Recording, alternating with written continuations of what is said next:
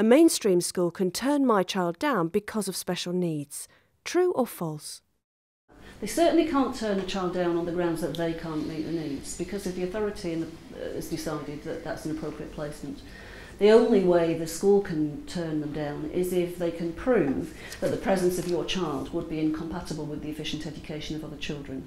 And this is because of the presumption in favour of mainstream.